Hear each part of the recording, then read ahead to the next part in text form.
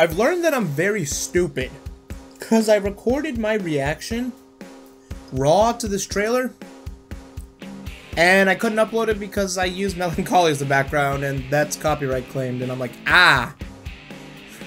I am a fool of a man. But, I mean, there's only so much you can react to in this trailer.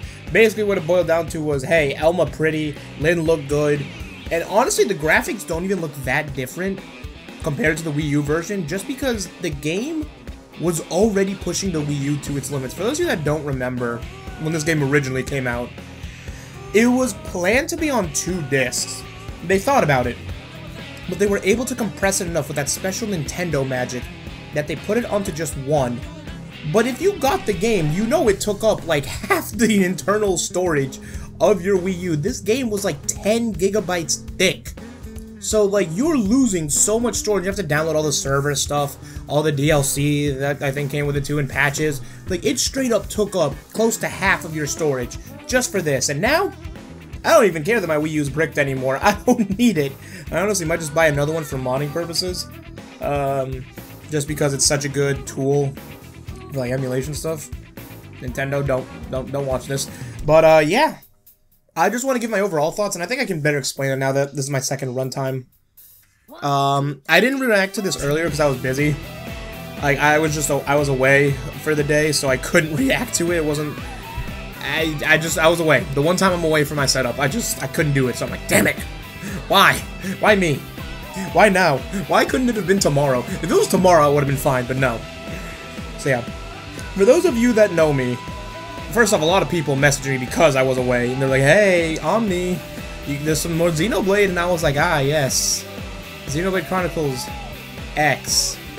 And for my friends that know how deep I am into Xenoblade, there were 2 different reactions I got. They were like, hey, Omni, you don't like this one. You gonna play it again? And I'm like, maybe. Okay, to give context, I've streamed this game on this channel. I'm pretty sure the VODs are still up. You can go digging for it if you want. I don't know if I got rid of them or privated them or whatever, but I think they're still public on here. Not that I have any shame against it, but like, to explain how I played this game originally, I beat the game in 60 hours. What that automatically means is that I did none of the side content. I just rushed the main story, blitzed it as soon as I could, and that is probably the worst possible way to experience this game. Full disclosure, the story for Xenoblade Chronicles X is garbage. It's bad. The ending could be a mix of Kino to absolute trash depending on your taste. Your mileage may vary on that one. But for the overall bulk, the story ain't it. They aren't cooking with this one. This was Tatsu's cooking, in which case he shouldn't have been cooking. He should have been cooked this entire time. The turnip boy, no. And I think it's kind of a shame because so much of the world is explored in the side content, very much for Xenoblade X. Now you're probably wondering, Omni, what you like Xenoblade? Why didn't you go through the main content, or why didn't you go through the side content rather, of this game when you've done that for all the other Xeno games? And that is a great hypothetical question, viewer, I've made up in my mind. I don't like the gameplay of this game. So, to put it simply, the gameplay of this is taken from Xenoblade Chronicles 1 as a template. Now, if you play Xenoblade Chronicles 3, you are probably already you have concern about that, because the 1 gameplay has not held up. At the time, it felt like you were playing World of Warcraft on your Wii, which was an insane idea to think of. Nowadays, it is slow and dated. However, Xenoblade Chronicles X was aware of this complaint. They were aware that this was a thing in the original, and they sought to rectify it. How did they do that? Well, first off, they got rid of healing because everyone realized Charlotte was pointless to have in the party, and if you were good enough, you didn't need her. It's kind of the case in this game, but this game suffers from, I think, Xenoblade 2 syndrome worse than Xenoblade 2. What do I mean by that? I mean that this game doesn't explain its mechanics well. And unlike Xenoblade 2, where there was like a 20-minute direct that like explained the gameplay well enough to me that I could really understand it and come to grips with it, like, I love Xenoblade 2's gameplay. I think it's the best in the series. It is my absolute peak. I think all the little nuances and builds you can do are great. I'm still a noob who likes doing double spinning edge before the Xenoblade 3 memes, even though I know it's been proven that, like, I think it's not backslash, but maybe it is backslash, is just a better art to do cancellation with, but that double spinning edge. That double spinning edge, it transcends language. That is so, it was beautiful back in 2, and it was even more glorious in 3. The point is, no one understood how Xenoblade 2's combat worked. And people kind of still don't to this day. I mean, people like me who have played the game, love the game, venerate, worship this game, understand how it works. But to the average player going in that doesn't really know that much about it, you're kind of gonna get lost in the sauce, and that's just undeniable.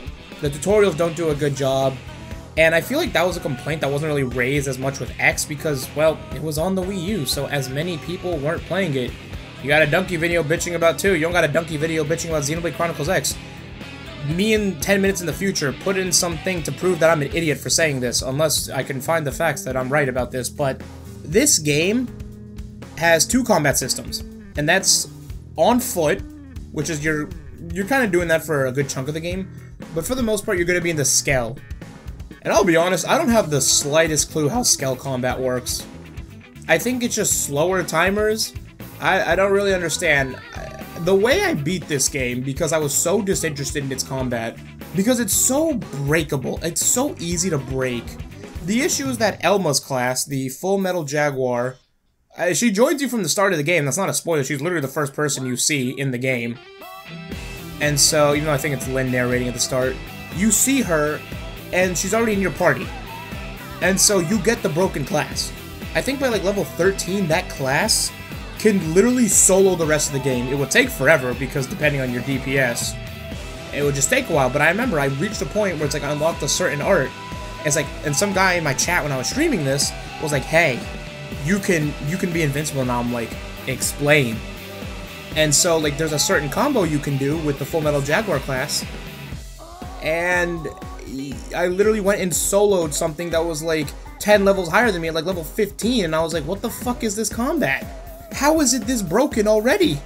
There's a gradual build-up to this. At least Fiona doesn't show up until like the final area of when Signifer buffs go crazy. At least Ashera isn't broken until like late game. At 2, I mean Mithra shows up pretty early in the game, but like not that early. Not as early as the prologue, where you're still just going through it, and I'm just like, man, why is Overlimit so broken? I don't think they're gonna change too much about it either, so I think it's just gonna be a matter of coming to grips with the gameplay and wanting to properly engage with it, which they're not gonna fix it. They're not. I'm just gonna say it right now, they're not. They didn't change anything in 1, really. I don't know why they would change it for this one. I don't know how they're porting it. After all the time they were saying, yeah, it's too difficult, they're doing it, so I mean, yeah. There's the other thing I need to go over, which is the story. The story for this game, not good. At least the main story. The main story falls on its face. The ending, your mileage may vary. I didn't really enjoy it. I didn't care too much for it. However, we now know that there's going to be a little bit more added to this story. Is it going to redeem the whole narrative? No. No, it's not. It's no.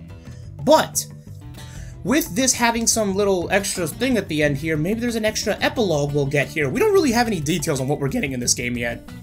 So, am I willing to give this game another shot to properly engage with it, to do the side content that everyone loves about this game, and go through the exploration as I should have? I think so. I think I'm willing to give this game in my favorite series the true experience it deserves. And if you're like me and you didn't enjoy this game, maybe if we just go in with that knowledge and just understand that there is a way to engage with this properly, we'll enjoy it more. That's kind of the mentality I want to have going into this. I don't want to be complete doom and gloom negativity.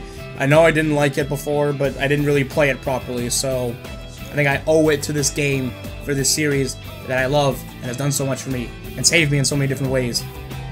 Deserves me going into it with the respect it deserves. Alright, I don't want to make this any longer than it needs to be. I'll leave that to fucking Luxon, who's going to make an hour out of this somehow, even though there's literally nothing to break down except the ending of that trailer.